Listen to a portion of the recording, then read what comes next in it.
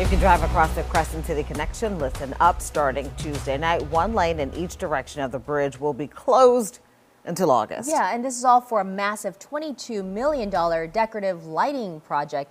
DOTD says the lane closure is for the safety of workers and the drivers.